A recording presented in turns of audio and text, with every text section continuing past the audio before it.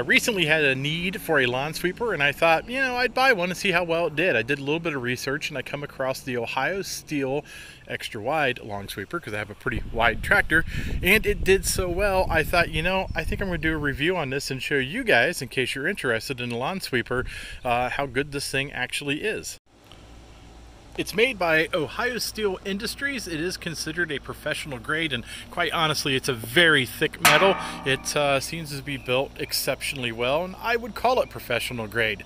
Now, it's heavy because it's professional grade. It weighs about 95 pounds, but that being said, sometimes you need to sacrifice a little weight when you go with something of higher quality.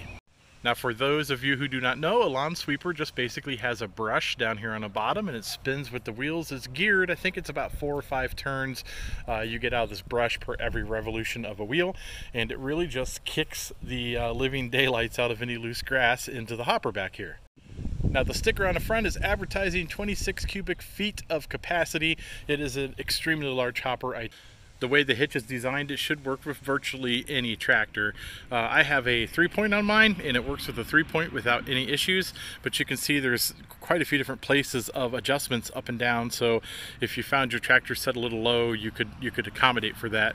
And then there's another adjustment back here which adjusts the tip of the entire unit. So even if you was off up here, like your tractor set really low, it wouldn't be a big deal. You could just offset it by using this adjustment right here. It works out pretty well, actually. Now, you can dump the contents pretty easy. Basically, they give you a rope on top, which you can grab a hold of, and with it attached to the lawnmower, you just pull straight back and you can dump it out. Now, I obviously don't want to dump this in the middle of my yard, but it dumps just that easy.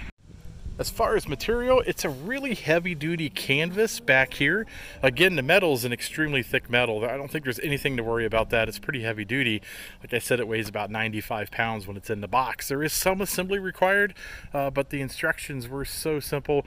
I think it took me maybe 20 minutes to put it all together, and pretty much the only thing you needed to do was assemble the basket and put the hitch together. Not too bad at all. Now, the bottom of the basket is like a really heavy-duty plastic. I think they've done that because they know you're going to drag it on occasion, and I just don't think it's going to wear out anytime soon. But that being said, you can order every part for this from Ohio Steel. They give you in the manual the breakdown of every part and piece in case you need to order something or replace something. My lawnmower doesn't have a mulching system to it at all. It just basically kicks everything out the side, and I do cut about 3.5 inches, and I hadn't cut in a while, so the grass was kind of tall. But I do want to walk around and show you kind of how well it did. It pretty much swept up the grass, and there's not a lot of loose grass clippings anywhere.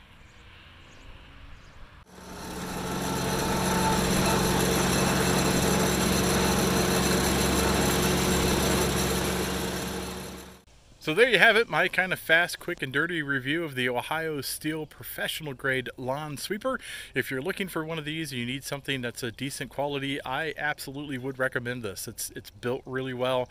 It feels like it's going to last a very long time, and they're not really expensive. They're relatively cheap. I'll put a link down below. I normally do a lot of build-it-yourself, do-it-yourself type videos, but occasionally I throw in a review like this, specifically when I find a product that I myself really like. Please don't forget to like and subscribe. Take a look at some of my other videos. You might be entertained.